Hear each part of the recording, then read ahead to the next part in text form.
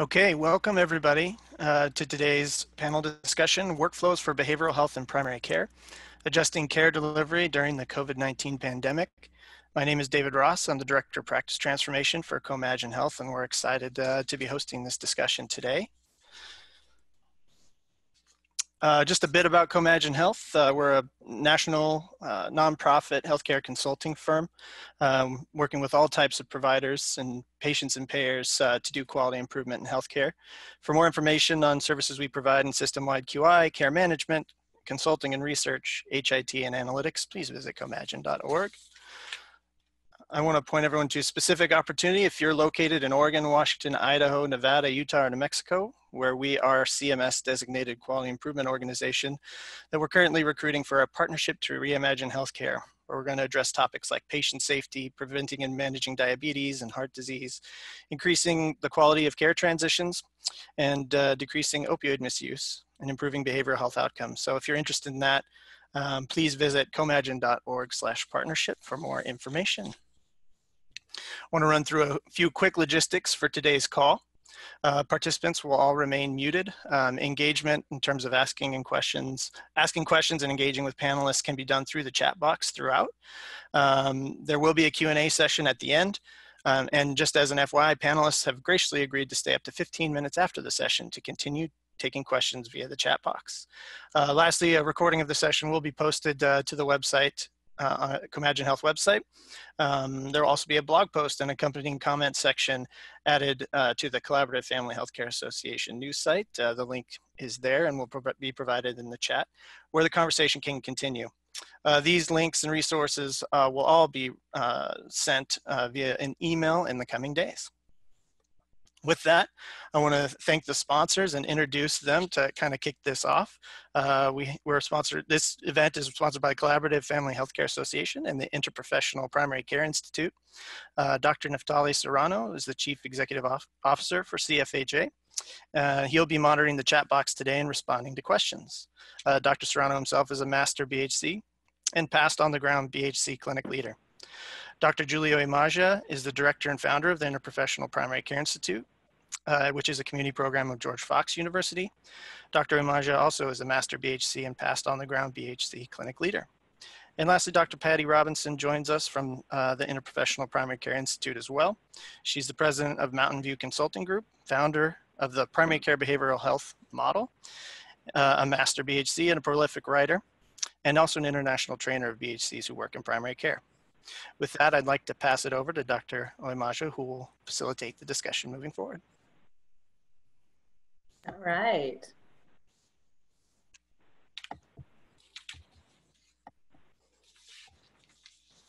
Well, what brought us here today? Well, first of all, COVID-19. And then secondly, behavioral health clinicians in primary care. Who are master collaborators within their organizations and master collaborators between organizations.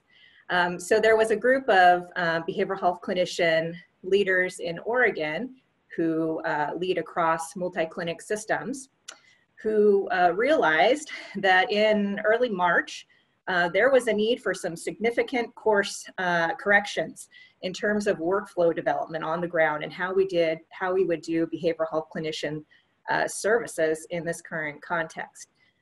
Questions were floating around like, are BHCs exclusively working over telehealth? Are they working from home? Are they working from the office? What about PPE with behavioral health clinicians who work in primary care? Lots of questions. And so a group of folks in Oregon came together and started to compile best practices. And one thing was sure is that there was massive implementation of telehealth very quickly and a need for support for these on-the-ground leaders in making those kinds of changes. So this group noticed that Dr. Serrano of the Collaborative Family Healthcare Association had offered office hours around telehealth. And so we joined in some office hours around telehealth. And what became apparent in that conversation is BHCs were dealing with major changes in workflow in this context in Oregon, but also throughout the country. And what followed was a fantastic national collaborative effort to develop a white paper and best practice guidelines for BHCs who work in primary care in this context. And you will find that on the CFHA website now under the press releases. What we also realized is that after we compiled this information and then disseminated it, we also realized there was a need for more work on the ground, in the weeds, to help BHC leaders and BHCs make these huge changes in workflow. So we circled back with our friends at Comagin, who offered to hold this webinar, and so here we are today. So we're going to be able to talk to 4 different organizations in terms of how they have adjusted for early adopter and advanced behavioral health clinician and primary care organizations, and how they have adjusted to this current context and continue to provide the care which in this context is needed more than ever. So with no further ado to that, I'd like to pass it over to Dr. Patty Robinson, who is a co-founder of the Primary Care Behavioral Health Model, and have her discuss a little bit about what PCBH is. So this is the GATHER acronym, something we use to try to consistently hit all of the major strategies associated with the primary care behavioral health approach to integrating behavioral health services into primary care. So G is for generalists, so behavioral health consultants working in this model are generalists. That means that they provide care to people of all ages, from the very, very young to the very, very old. And they address all behavioral issues. So people that are suffering from psychological problems, from medical problems, from social problems, and any combination of those problems. Their services are designed to be accessible. So most BHC services are available for patients on a same-day basis. That's whether it's an initial or first visit with a BHC, or it's a follow-up visit. They're also accessible in terms of being immediately available to all the colleagues on their interprofessional teams. Services are team-based, so BHCs tend to sit with their colleagues, which is has been a challenge in many practice settings during COVID. And they know what's happening in the team in a real-time sort of way, so that they can step up and be available and do what needs to be done to support really the work of the team. Again, they are also aiming for high productivity. So they want to help as many people as possible. So this has taken some thought during COVID. Then routine pathways. So we really want services that we deliver to become just a routine part of good healthcare. And to help this happen effectively, and we really need to kind of work in pathway kinds of ways to quickly partner with individual primary care providers to honor any kind of standing order that they would like to make in whatever context of care, including the pandemic. And that we pay close attention in pathways, of course, to workflows. And that's where the detail really comes in. And that's what our panelists are going to talk about today. So it's a pleasure to listen to them and hear about the innovative ways that they've worked within this model to do their part to improve the health of the population.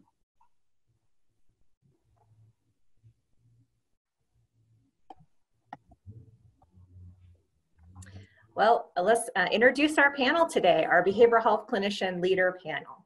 So today we have Dr. Bridget Beachy, who is the Behavioral Health Director, and Dr. David Bauman, who's the Behavioral Health Education Director, both from Community Health of Central Washington with us today. We also have Dr. Elizabeth Zeidler Schreiter, Chief Behavioral Health Officer from Access Community Health Centers in Wisconsin.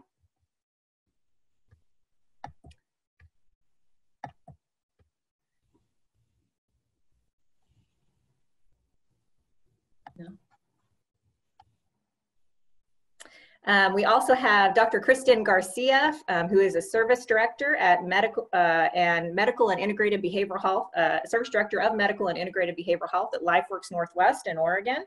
And then we have Dr. Laura Fisk and Sharon Smith, Primary Care Behavioral Health Leaders from Kaiser Permanente in Oregon. So we'll start off here with this is kind of like a general workflow in primary care practices. And what we had our panelists do is look at this workflow and think about the way in which we generally work as BHCs in primary care, our workflow generally, and what has changed. What has changed in the workflow in the current COVID-19 context. And we've got great thoughts across these different buckets within this workflow in terms of what people have changed in workflow in the last few weeks. So we'll move forward with Dr. Beachy and Dr. Bauman talking about what has happened at Community Health of Central Washington. All right, and first let us just say we just really appreciate the opportunity to come and speak and join with I don't know, it's a humbling moment in a lot of ways to be presenting with everybody that's on this call right now and be a part of this panelist. So we really appreciate the opportunity, and we're excited to talk about some of the different things that have happened Community Health of Central Washington and Yakima, Washington. All right. We're trying to set a timer right now because we want to make sure that to be prudent, as you can imagine, with all the panelists. We can talk for days. Yeah. So, but we're not going to. We're not going to try. 5 minutes. Everyone relax. Okay, so at Community Health of Central Washington, Dave and I are essentially co-directors. He oversees the education programs and I oversee the clinical programs, but obviously a lot of that is interconnected. So just to give you orientation to our organization, we are a federally qualified health center. We have 5 primary care clinics in Central Washington. And we follow the PCBH model as Patty described in awesome detail. That was great. And just again to orient that our BHC team, just at baseline, not in COVID times, we make up about 10% of all visits. And then the other 90% are medical visits. And we have approximately, if you added up everybody's time in clinic, we have about 7 to 8 full-time equivalent clinical coverage.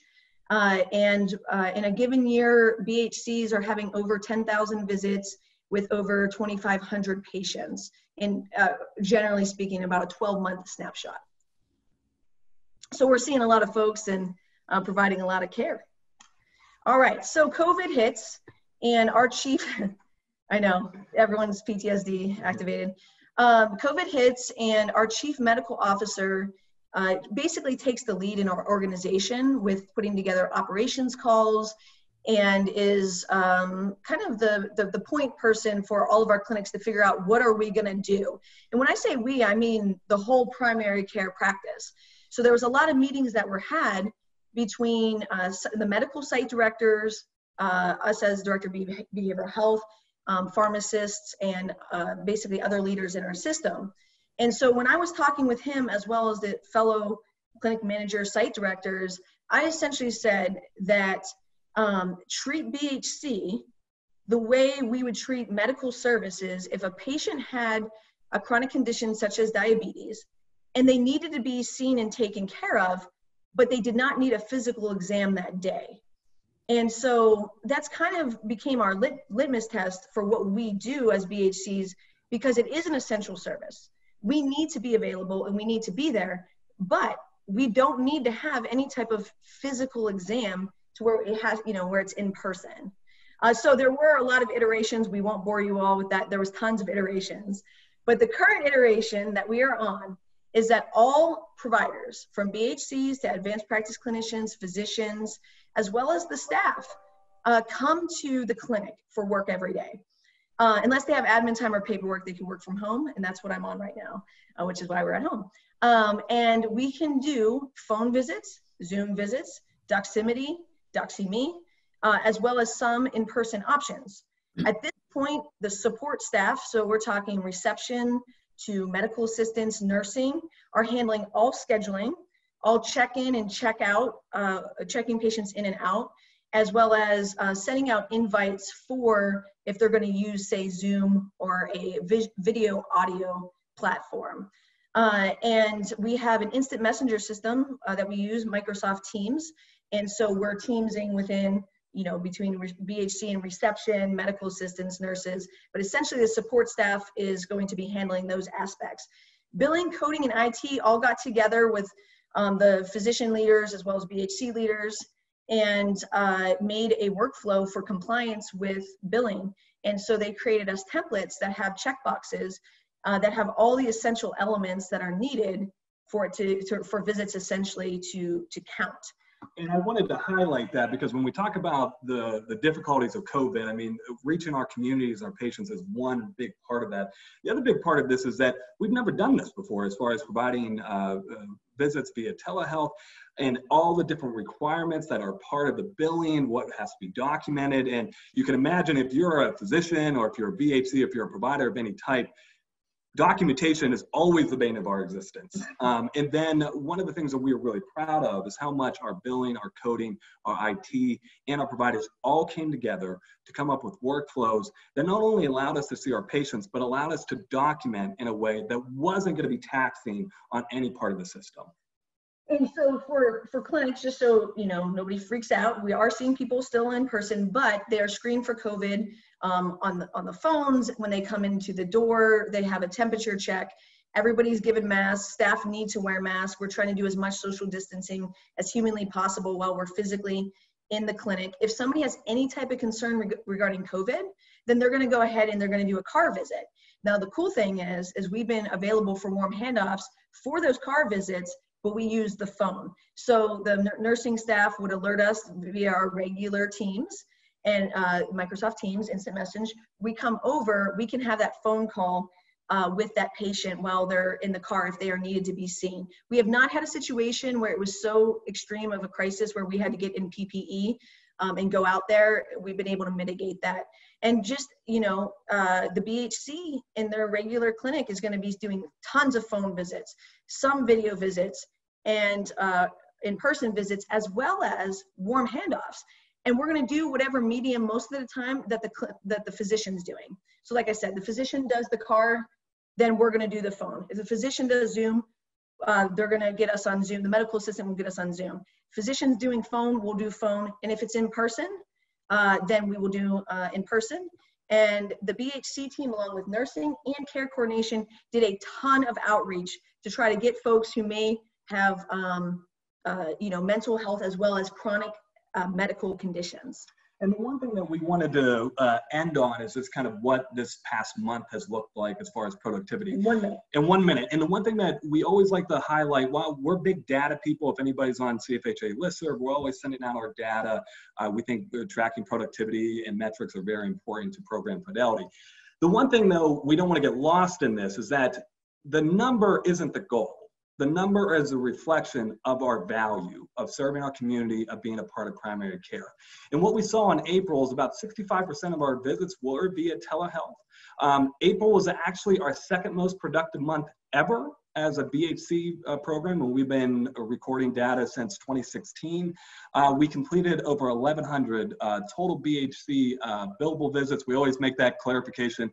These aren't meet and greets. It's not saying meet and greets are wrong by any means. We're just, when we're tracking, it's billable visits. The core BHC team averaged around 10 patients a day with a range, with including our doctoral interns and fellows, that's about 8.6 per day as far as billable visits. Handoffs, while it was lower, we still almost completed 200 handouts through the month. And then as far as same day visits and paired visits was over 230 same day and paired visits. And I will say this is for April. And for May, they're really getting the hang of it. So whatever, again, system that the physician or the advanced practice clinician is using, or medium, they utilize us for those warm handoffs while we're in clinic. Fantastic. All right, we're going to move forward here. Thank you so much.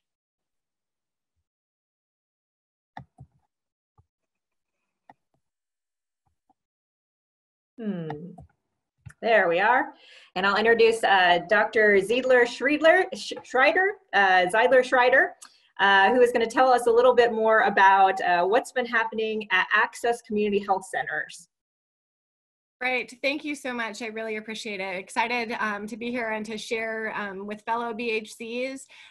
For me, I think one of the things the pandemic has really highlighted is the value of having behavioral health integrated into primary care and how we can serve not only our patients, but also support the needs of the care team as a whole. I've been so impressed. I think BHCs at their core are flexible and adaptive, and that has been highlighted, I think, to a whole new level. As we've had to respond very quickly in real time and in a fluidity that I think we've never had to have, with changes kind of happening daily in that initial response.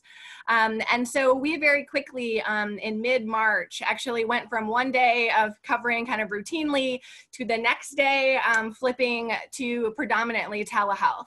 And so Access Community Health Center is also an FQHC in the state of Wisconsin, and we have 17 sister FQHCs in the state. And a lot of the efforts have been coordinated to try to advocate on a state level as well related to reimbursement for telephonic only. We found for our patient population, particularly when we think about health disparities, access to whatever modality for virtual visits, whether that be video or telephone or asynchronous through MyChart, is really, really important.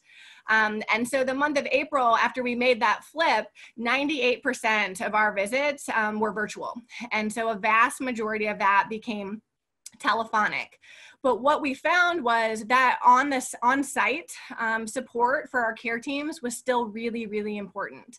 And so we have 3 primary care medical sites in the Madison area, and we did keep 1 BHC on site at the Essential Care Clinic for essential medical care that was still happening.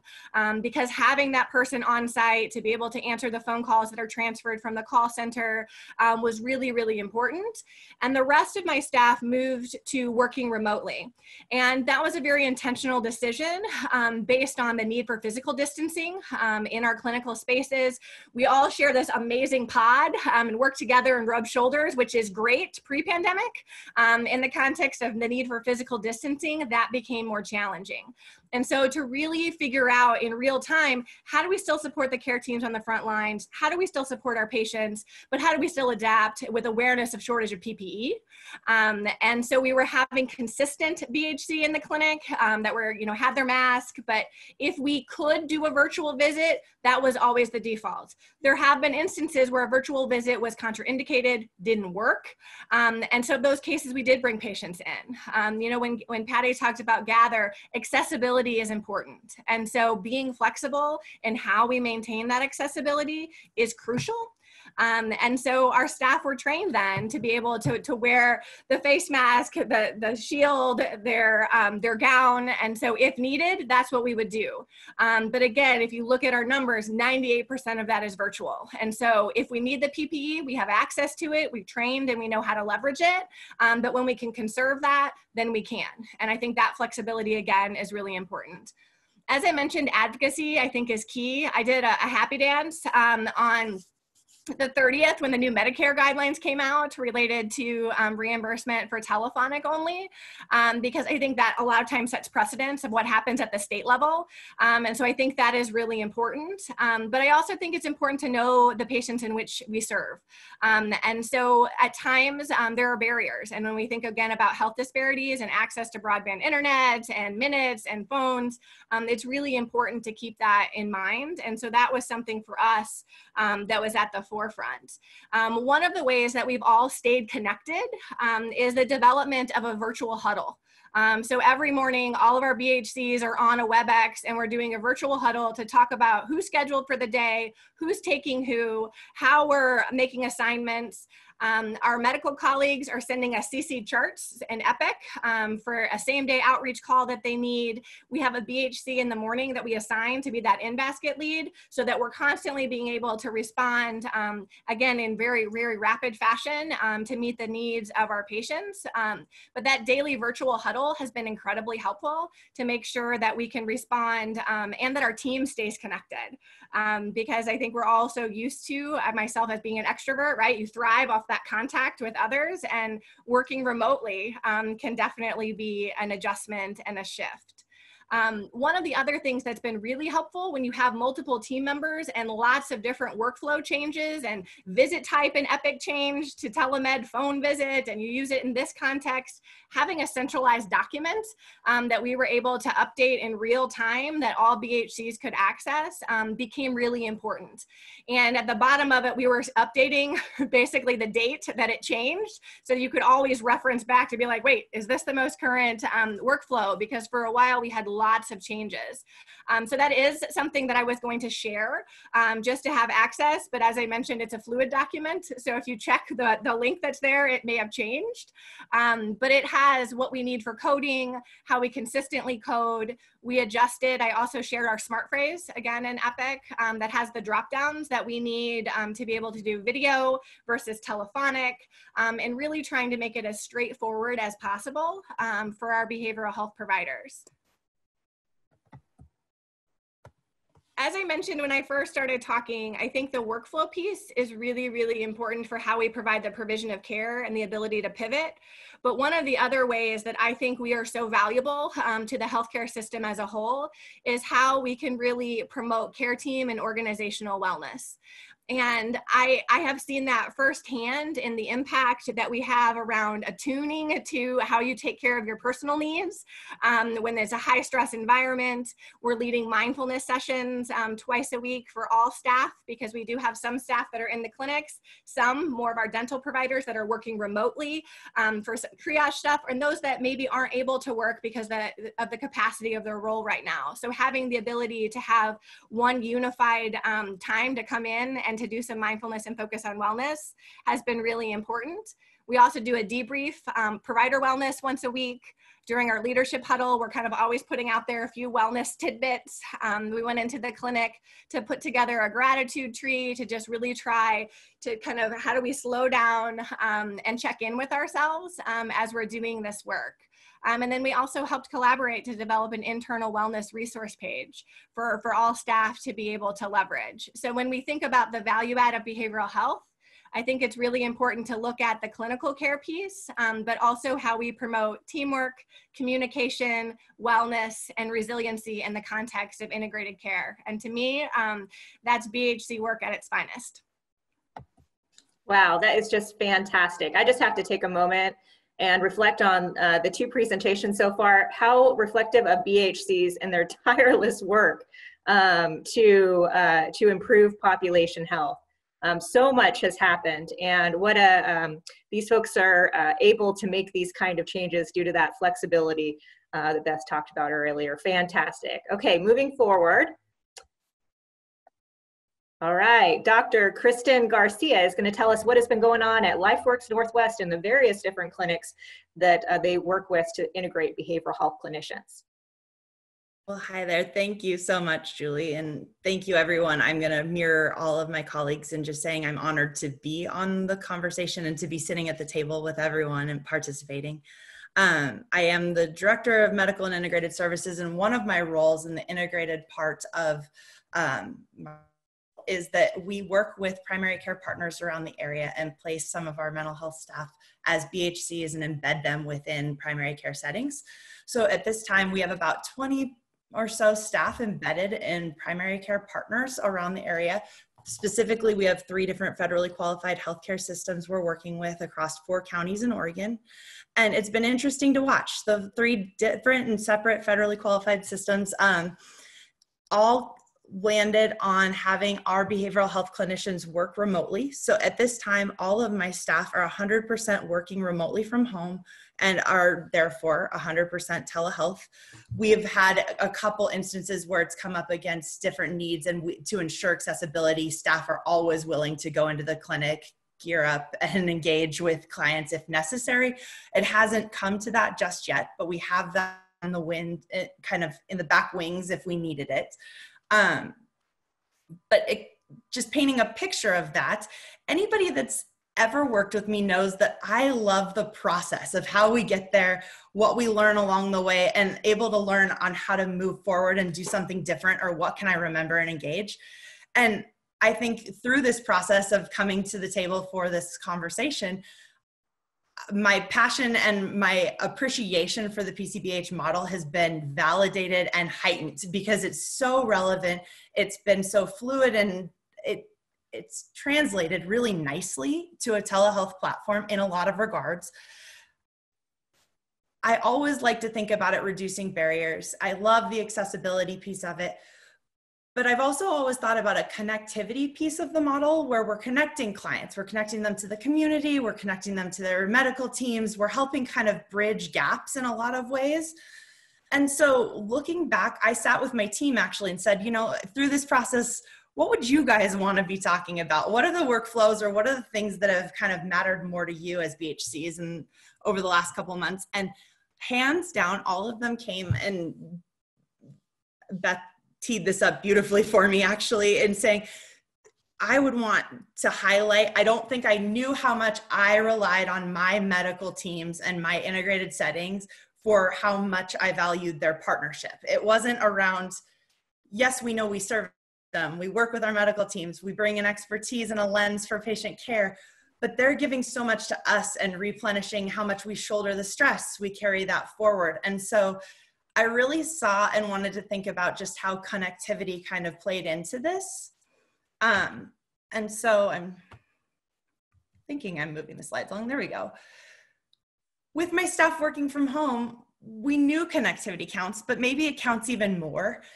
And I thought about it in a phased fashion. So early on, after the pandemic kind of hit, there was this need to connect to patients quick internally. How are we gonna get the workflows out? How are we gonna connect to our teams? How are we gonna make sure we've coded? We've got the audits there. We were working with everybody to make that's happening. Externally, we had patients that are isolated, they're worried, and they're a captive and ready audience, which has kind of led us to be able to do this work and engage our teams and engage our patients.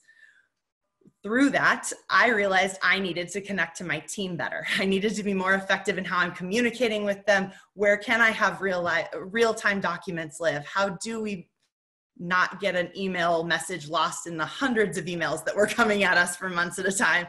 So how could I do that? And I focused my attention there. And what I missed and what I knew as a practicing clinician, but as a manager in the midst of it, was I didn't give nearly enough attention to connect back to the clinics and back to the staff. And so that's where I kind of wanted to live just for the last few minutes. Was this is where we're working now, is really how and what can we be doing to connect back to the clinics? Because as David and Bridget talked about, our April was also, across most systems, our most productive month we had seen to date. And I think, like we highlighted, there's a captive audience. It makes it a little bit easier, and a lot of worry and a lot of need to connect to other people. And so that brought forward our ability to produce and highlighted the value of what we were doing. And yet my team's morale was low. They were struggling, and they were doing great work. They were all of it was going well. And what we came to this work for was our patient care, our ability to engage them. What we didn't realize is how we become embedded in our clinics and in our teams, and relied on our professional partners for that. And so not only how do we take care of our clinics and the staff, but how do we take care of ourselves in that regard? And so what was missing was that connection to the docs, to our MAs, to the nurses, and how do we get back to that to make sure that we're feeling that sense of community remotely? So we started working around curbside consultation. We have a chat feature in Epic, and you saw the docs start to want to type it in, and they're like, oh, more complex, maybe I'll give you a call. And that's coming back online as the docs are getting to come up for air, and they don't have so much literature and change coming at them at the same time. we started piloting huddles in the morning with our BHC engaging. It's different in different clinics. Sometimes it's teams, so 2 docs at once, and they're kind of reviewing cases or different people they might want to engage versus just one-on-one. We've piloted a virtual Baylink group at one of our clinics, and then we started some virtual lunch and learns to just bring back some of that normalcy to learning and connecting to the clinics and the teams. And so I appreciate the process. I've loved the change and the learning through it, but I've also really loved the reminder of getting back to how much we too have relied on the friendships, the partnerships, and the professionalism brought to integrated care. Fantastic. Thank you so much, Kristin. I love the phased way you went through thinking that. I'm sure that was super helpful to a lot of people out there, how to make some sense out of a lot of chaos. That was just fantastic. All right, moving on. We get to hear from Dr. Laura Fisk and Sharon Smith talk about workflow changes at Kaiser Permanente in Oregon. Thank you, Julie. This is Sharon. I'm the Primary Care Behavioral Health Supervisor at Kaiser Permanente in the Northwest region, and Laura and I are going to tag team here in our presentation. And I just want to also say how grateful I am to be a part of this panel. I'm learning a lot from the other folks that are presenting here, and also just really grateful thinking back at the growth of our BHC program at Kaiser over the last 5 years, and what we're able to offer members today, given what's going on in the world that we would not have been able to offer 5 years ago, 3 years ago, 2 years ago. And so just really grateful as our team has expanded, the impact that we're able to have on member care for folks that are going through this pandemic. So I'll do a bit of an introduction. We have 36 BHCs and 17 primary care clinics across Oregon and Washington, from Eugene, Oregon, up to Longview, Washington. During our portion here, we're going to talk about a couple of workflows, including a virtual warm handoff workflow that we've developed as our BHCs have moved to 100% telehealth, as well as some screening questions that we have created as part of a workflow. When patients call into primary care and talk to a patient access specialist seeking support from their primary care provider, some screening questions that could help us maybe redirect them to the BHC, either in addition to or as an alternative to get some support around stress or anxiety related to COVID. As time permits, we're also going to track it. I like the idea of the timer. We'll share additional initiatives that we've been working on to support not only the members, but also the primary care clinicians and staff who are also managing their own stress through this time. So then I will hand it over to Laura for the next section. Great, thank you, Sharon. And again, I also want to just echo what Sharon said and the other panelists of just grateful for being here and being able to speak with all of you guys today. So to start on the slide currently is our warm handoff, our virtual warm handoff workflow. And so just wanting to walk you all through this. So a little bit of background, as Sharon had mentioned, that all of our BHCs are currently providing 100% virtual care. So that can be either phone or video, and then as well as majority are working remotely also. So within Kaiser Permanente, we were actually set up prior to the whole pandemic to use Microsoft Teams for whether if it was virtual meetings or just engaging in chat features to talk across the either within the BHC team as well as in the primary care teams, just given just the spread of our region and wanting to stay connected prior to the pandemic. And so with that, even some of our MAs and PCPs were accustomed to communicating with BHC via the Microsoft Teams, as they're also located in different parts of our medical buildings. And so wanting that kind of quick access and quick response as patients are in the medical office. So with that, we really transitioned our workflow to maximize the use of the chat feature in order to communicate real-time coordination in the form of this virtual warm handoff between PCPs and BHCs.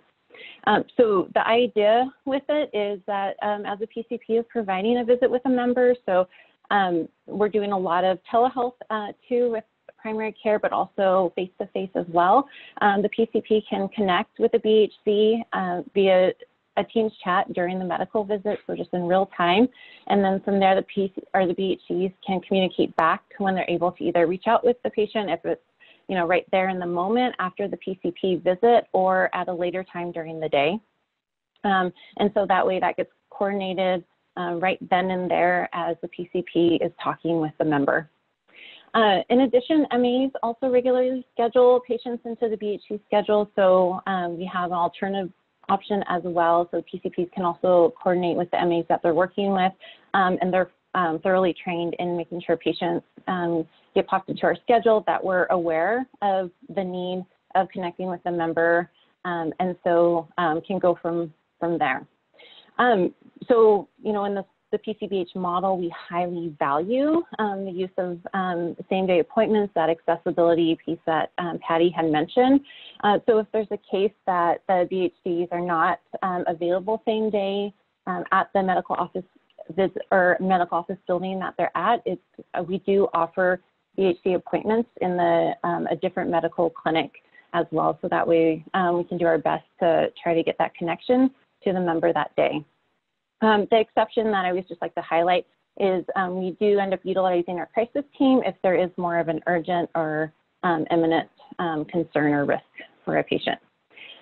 So in addition, I also want to highlight, similar to what Kristin was mentioning about just staying connected, wanting to stay top of mind and engage with primary care, especially as we're working virtually and remotely. And so BHCs throughout the region will participate in a virtual primary care huddle, really just to stay in touch with what's going on with primary care, as well as being able to communicate to the teams as needed. And then some BHCs are also sending their availability to the primary care providers at the beginning of every day, just reminding them kind of availability in their schedules, and to let them know that they're there in order to connect with members as needed throughout the day. I'm going to hand it back over to Sharon to talk about our next piece. Sure, just a couple more things, and then I'll wrap up here. Just wanted to touch base on that other workflow that we created for any of our 600,000 plus members that may call our main primary care line. If they talk about any stress or anxiety related to COVID, we just have a couple of screening questions. If they're needing to talk to a medical provider about physical health symptoms, of course, we want to get them to the medical provider. If there's an immediate crisis or urgent need, we do have our crisis line for that. But otherwise, they can be offered and are being offered an appointment with a behavioral health consultant to talk a bit more about coping strategies for the stress or anxiety that they're experiencing. And same thing, if the BHC at their panel medical office building isn't available, we have other resources in the same service area that we can offer them. In addition, we have some BHCs that have been developing a pathway, a group of COVID-19 stress. We haven't implemented it yet. We're working on getting the Zoom licensure for the BHCs to offer this, but it'll be through the virtual platform, and where there can be education and skills for patients calling to learn about coping with COVID-19, but also giving members an opportunity to have social connection and support during this time. The last thing is we're really wanting to support our providers and our staff that are working through this. And we have some BHCs offering an in-service in their primary care clinic, very similar to the other one I heard about, where they're doing 2 kind of 15-minute relaxation kind of guided exercises or education around stress management twice a week. And then also really promoting the EAP services that are available to staff here as well. And that's been really well received, and staff seem to be appreciating it. So, yeah, thank you. Thank you, Sharon, and thank you, Laura. How fantastic.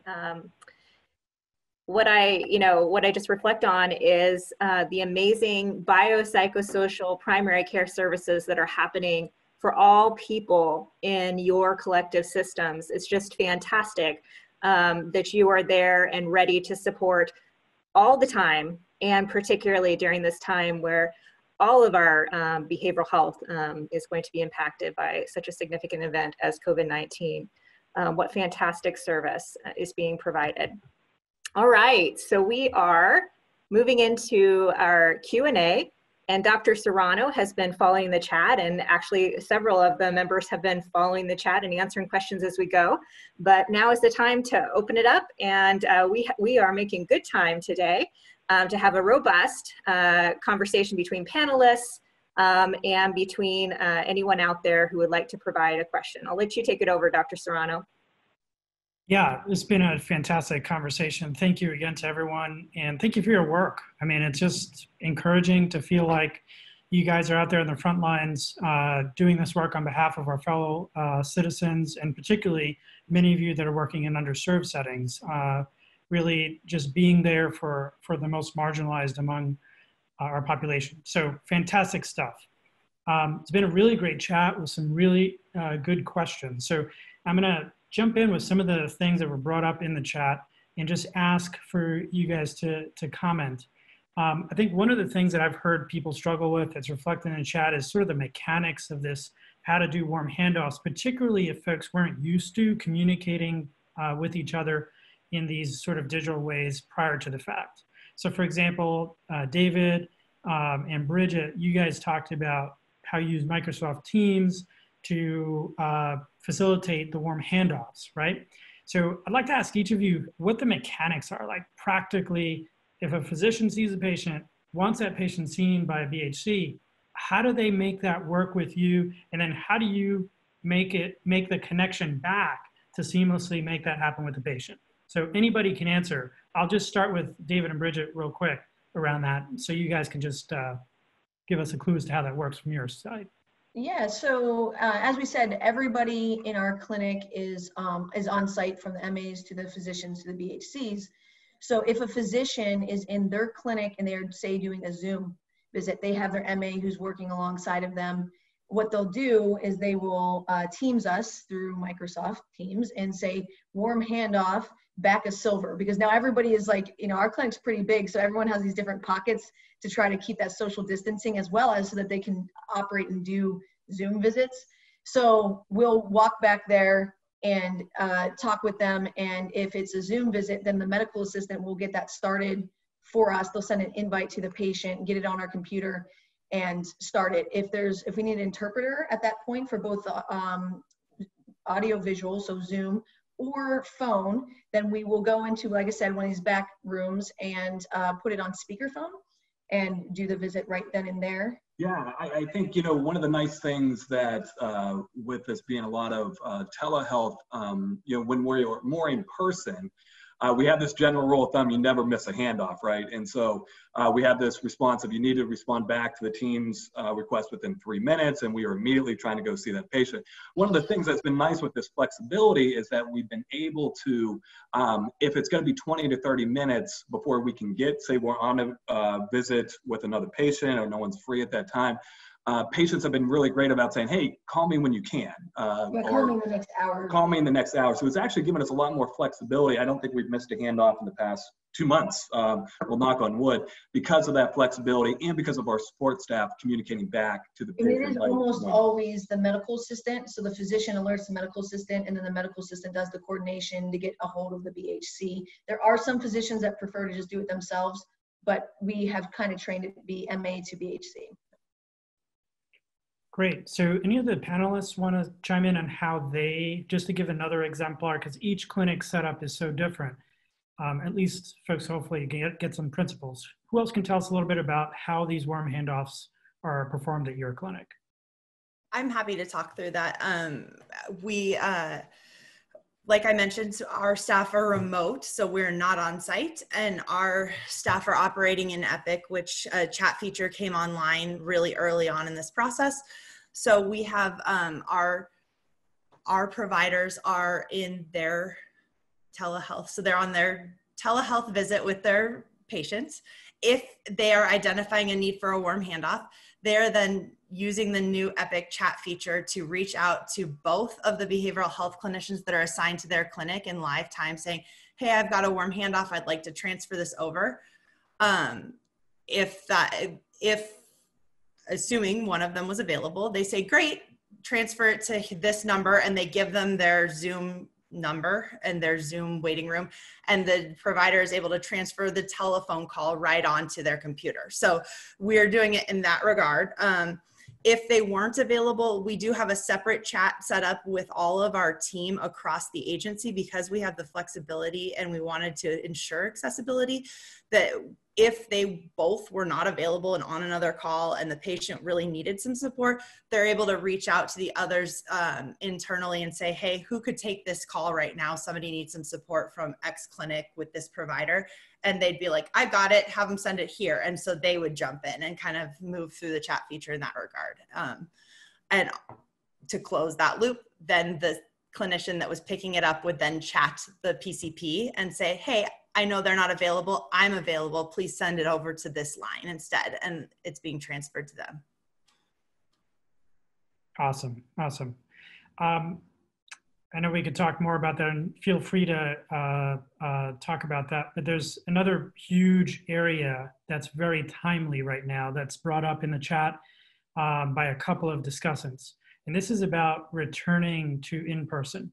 Now, as states are slowly reopening, some slower than others, businesses, healthcare, including primary care, is starting to make plans in that direction. I'm sure most of your clinics are thinking about that, if not already taking steps in that regard.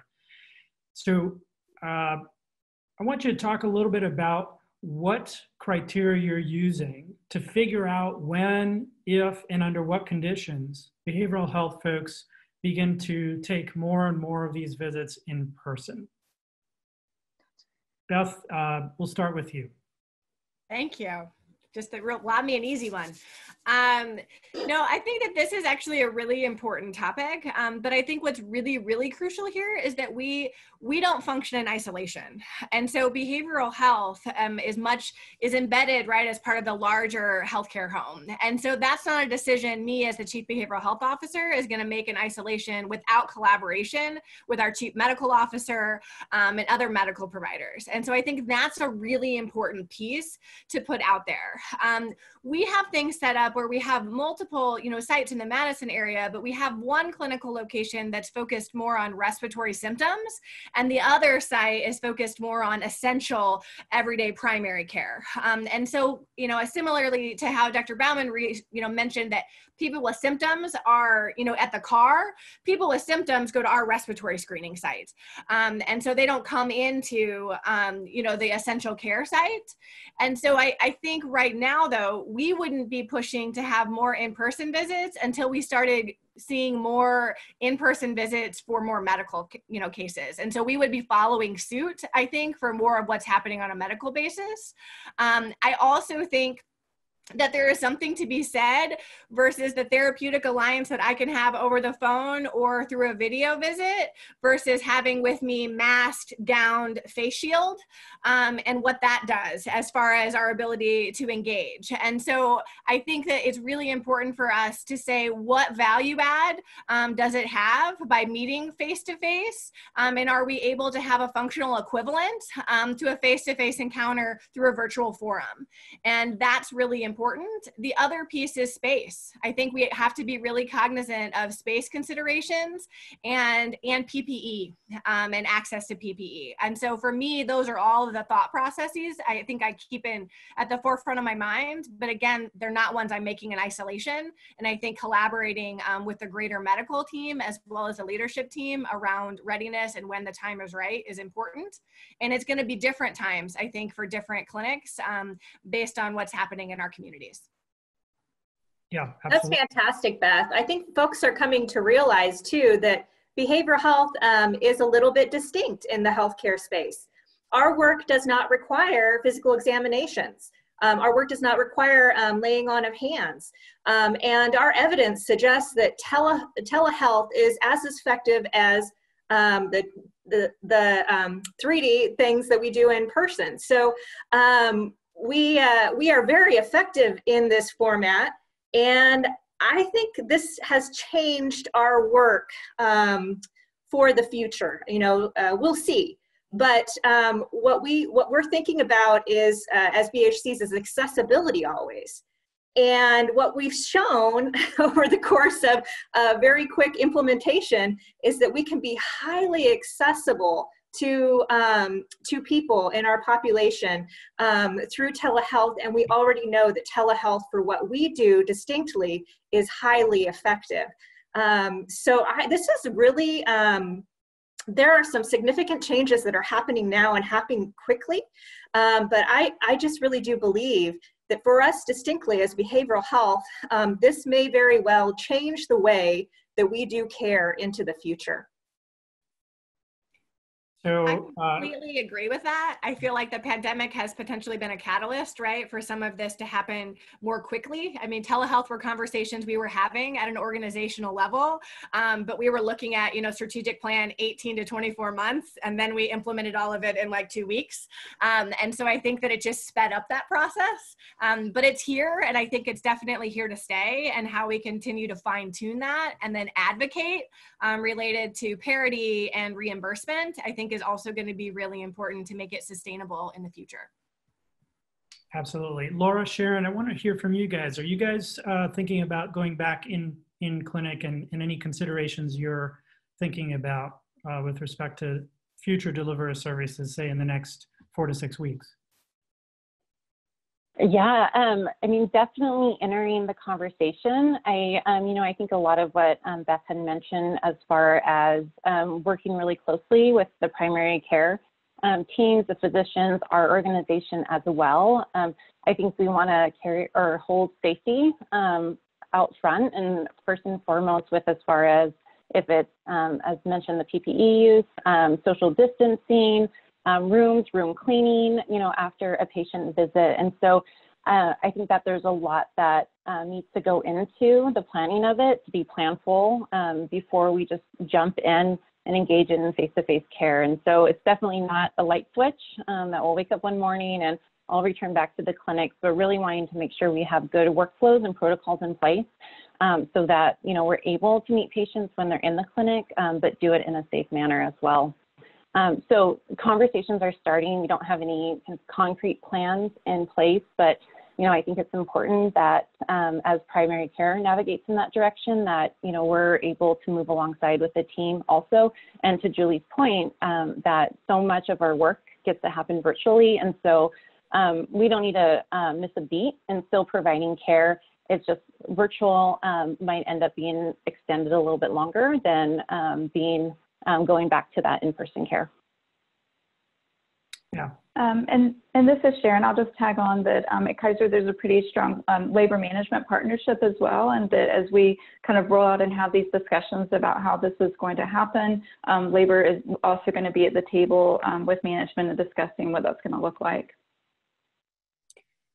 And I think one of the things that I'll comment on here and then get back to you guys as panelists is that I just read an article actually today by Don Berwick, and I'll post a link here. And it's a lot about what I've been thinking lately around this circumstance, is that really what we're facing here are a lot of choices.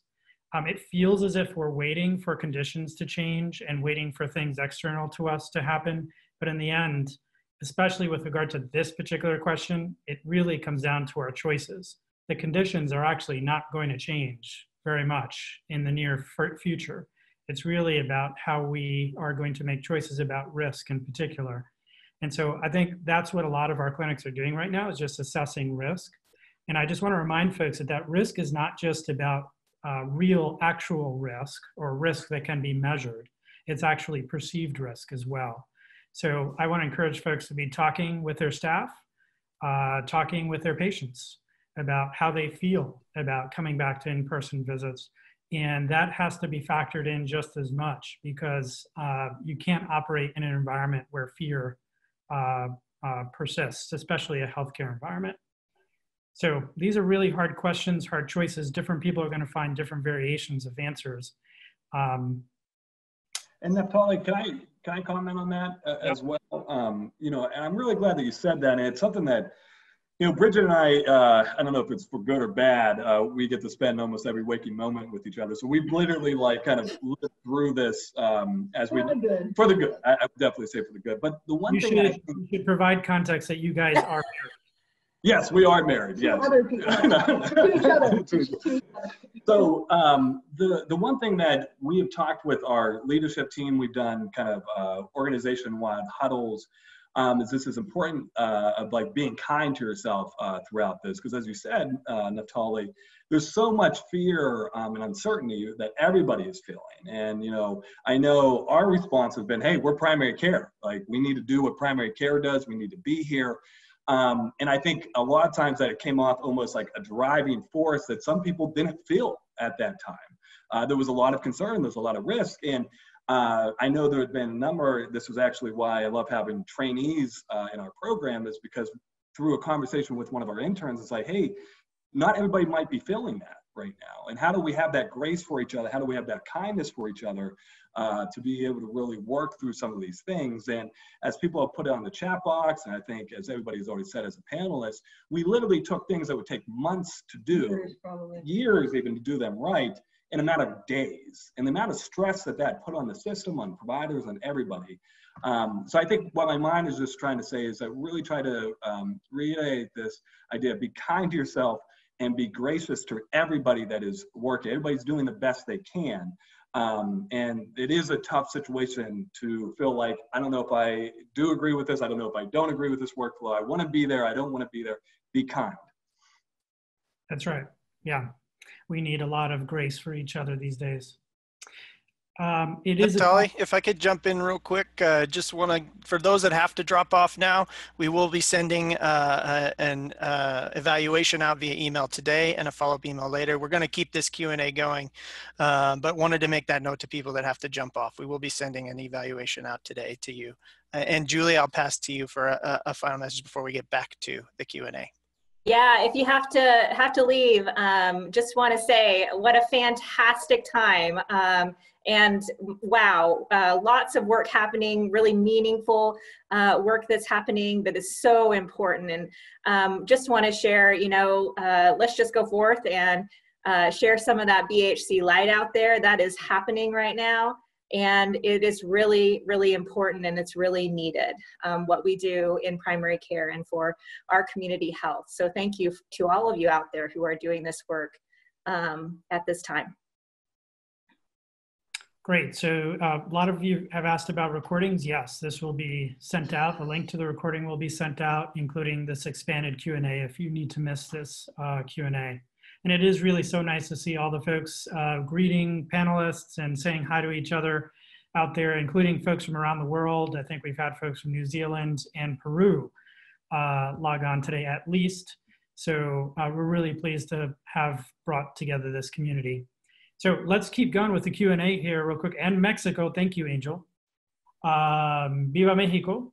A couple of questions here that were really interesting. Are any of your clinics billing for collaborative care management codes? And while we're talking about billing, are any of your clinics, have any of your clinics successfully collected any billing data on your telehealth stuff? And can you speak to some of that, right?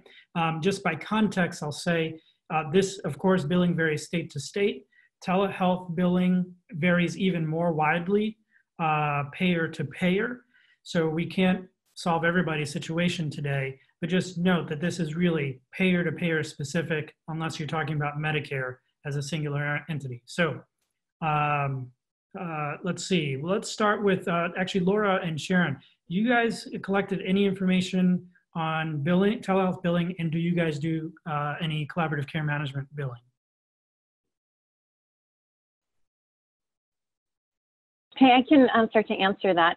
We actually do not, as of now, just kind of how we're set up in the system with Kaiser being an HMO. And then not with actually collaborative care either. So I apologize that you started with us, as I am unable to speak to either one of those. That's what I get for not knowing your payer provider setup. David and Bridget. Now we know. Yeah, so I will say we're in a good state of Washington, particularly our Medicaid program that provides a lot of different coverage and really values not only healthcare, but I think really values the mental health and behavioral health aspects. So as far as reimbursement goes for our Medicaid, which being a federally qualified health center, I think we're about 60 to 70% about of our population is Medicaid. It's been great. Now, the one, and when I say great, I can't give a specific estimate about what that is, but the phone visits have been counted as our F2HC encounter rate, which is the same for any billable provider within the state. So that's fantastic. The one thing that I would say, though, this is why, as Bridget was saying at the beginning, why it's such an important thing that we have a team of billers, of IT, of all, we have a specific EHR, all scripts. If this was just up to us to be like, oh, we would never get paid at all, right? So Bridget was very intentional at the beginning, working with our IT department, coming up with macros, coming up with templates to make sure it's an easy process to include everything that we need to include. And I think it's important for folks out there, if you are getting integrated into a system, that you don't take on everything and say, oh, well, I'm a behavioral health department, so therefore I need to have my own billers, my own coders, my own, use what, if it really is truly integrated, behind the scenes, it should be integrated as well. So we were not trying to reinvent the wheel. We got with the billers and coders for both behavioral health and medical.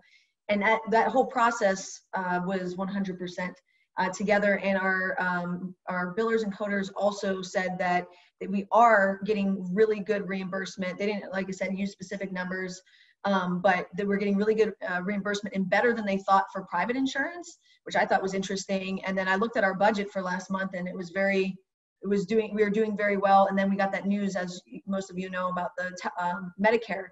There were so many folks that did not have video, audio options, but they were willing to do phone. And so what we actually told, what I told my team was, do the right thing clinically and don't worry about it. I know that we don't always want to do that, but in that case, if a person is unable to get access or they're going to decline a visit, so it's between a phone or nothing, I was like, do the right thing clinically. We did, and then it came through that for Medicare, they're going to count the phone visits. So that was really important. And we don't do any collaborative care. Sorry about that. Sorry. Do the right thing is always a good policy. I love that. Kristin, any report from you, assuming you're not an HMO? I'm not an HMO. Operating as an FQ, I mirror almost exactly what Bridget and David's experience has been. Oregon was a little later to the game and just kind of getting up with reimbursement for telephone encounters and telehealth in general in primary care for our team. But we are on board. It's looking good. We're having success. And we too took the same approach around our Medicare, and we were thrilled to see it come through. But we were making clinical decision-making around access and ensuring they were connected to somebody either way. And report from Wisconsin and Beth. Yeah, I mean, I hear my FQHC friends in the house. I think it's very similar. I will say one of the things that we had to do was a little more advocacy related to the parity piece. So telehealth changes here happened to include actually telephonic only for evaluation and management codes. For the behavioral health telephonic codes for us to be able to use were actually set to expire when the initial emergency declaration ended in our state, which was May 12th. And so we had this very tight timeline to try to roll out some video and try to figure out what to do. Luckily, the Friday before, that Monday, we got information that was going to change, right? That allowed this to continue for reimbursement for telephonic only indefinitely in the context of the pandemic. So not necessarily permanent change, but at least in the immediate response to everything that's happening. The reason I highlight that is I think advocacy and voicing the importance around parity and talking about the importance of behavioral health is really important. And we have a lot of great support around that. I think sometimes it just can be, oh, we didn't think about that, or hey, we need to address that in a more intentional way.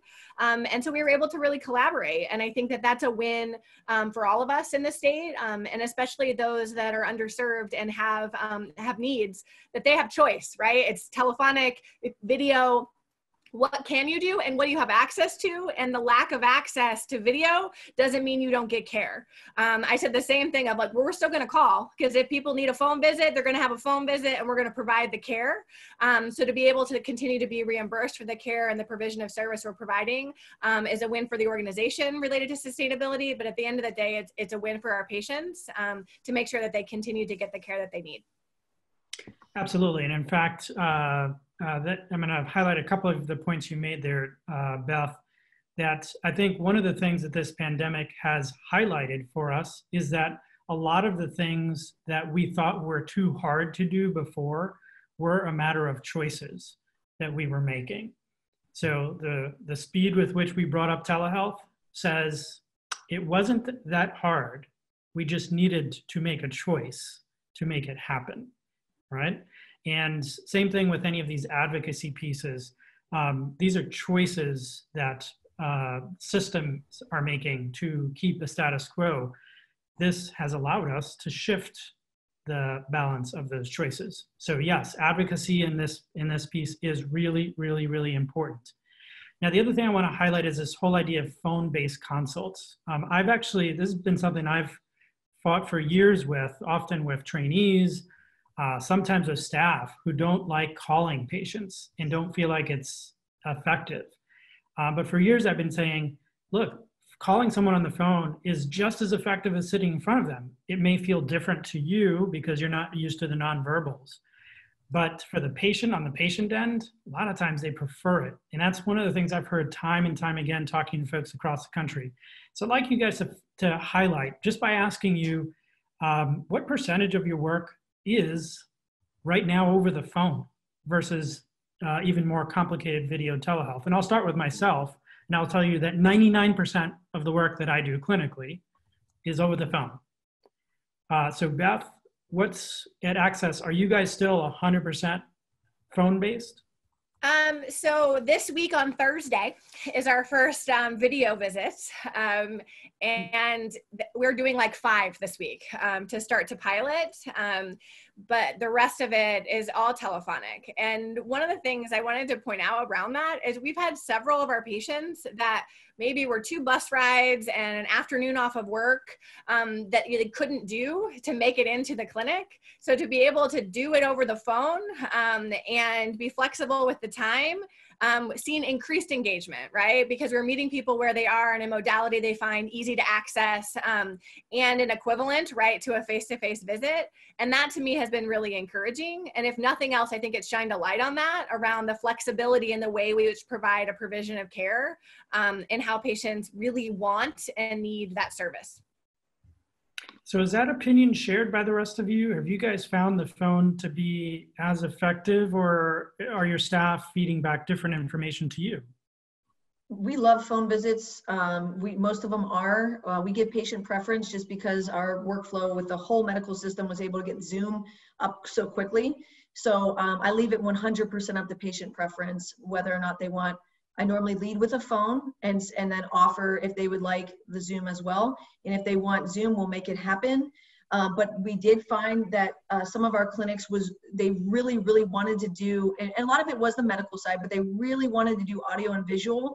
And I actually think that it led to them being a little bit behind with regards to, whereas like, being able to make those calls and checking in with everybody was such an easier process than trying to get the video set up. And so they lagged behind a little bit. I think that can hurt patient care. So long story short, we have it up and running, and if somebody requests it, we'll do it. But for me as a clinician, I prefer phone. It seems easier, and I feel like I'm more accessible to the whole team. And if I could add 2 quick things to that as well. The one thing, and I'm going to give credit to this, to Bridget, to this, because Natalia, you said about how you've advocated for this. I've always been very adverse to the phone. I've always been like, I don't want to do phone. Like, I'll see people in person. And during this first week of everything, before we knew that we were going to get reimbursed through Medicaid for phone and stuff, Bridget was like, hey, I don't care. Like, we just need to reach our community. We need to reach our patients. And I was like, I don't know, Bridge. Like, I don't know if people are going to like that.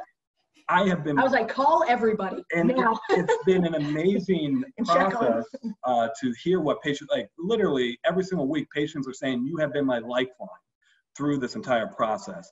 And the other thing that I would say, I think very subtly what this has done, and I think BHCs can lead this, is it improves medical providers' comfort, competence, and confidence in doing phone visits, because we think this is a different world for us. For our medical providers, this is a different universe for them. And it took a lot. We started sending a lot of reverse warm handoffs because they weren't really being, I mean, it was just scary for the medical providers. And it is amazing to see how much medical visits they can actually get done on the phone and Zoom. So we've got a lot of people, their medical care, just by checking in, doing the behavioral health stuff, and then reconnecting them back to their team. And almost on a daily basis, we were sending out success stories to the entire organization about phone visits with that hope that it would ripple out, that people would be like, this is a meaningful way to connect with patients.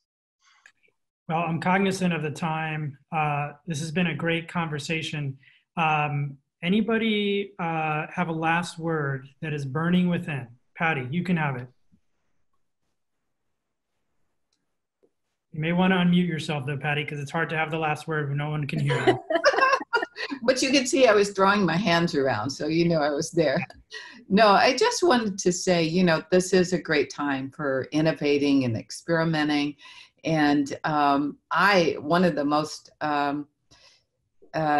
rewarding kinds of things I've been challenged to do is to start to develop training curriculums for virtual training of behavioral health consultants. And it's just really forced me to think through some of the procedures I've typically used for the live trainings, and see a lot of benefits for training virtually. And anticipating that it would be very hard and there would be a lot of challenges, it has not been that hard. And I feel very connected to the people I train. And we actually, in trying to get the training done, are doing things clinically that are different and that are probably uniquely helpful in terms of serving underserved. So that's just a wonderful thing. And reaching people like in rural areas and people most at risk, always, but particularly so during the pandemic. So in that way, I'm thankful for this opportunity. I'm certainly thankful for everybody's time and effort. CoImagine has done a great job. Julie has really organized us and brought on just great people. And Neftali, I don't know how you do all of that, answering in the chat at the same time, staying so present. Amazing. It's a Zoom world, Patty. Yeah. Zoom world. So thank you, everyone. It's been a great conversation. Remember, we'll continue some of this into the blog that we'll put on integratedcarenews.com. We'll put the chat there as well for folks who can read that. And just a reminder, I think, Patty, great point. This really, I think, is actually, ironically enough, a golden age for behavioral health. What we need to do is turn it into a golden age for primary care. That's our next phase. So let's go out, let's get it done. Thank you to all our attendees. We'll see you soon. Thank you, guys. Thanks, everybody. Bye.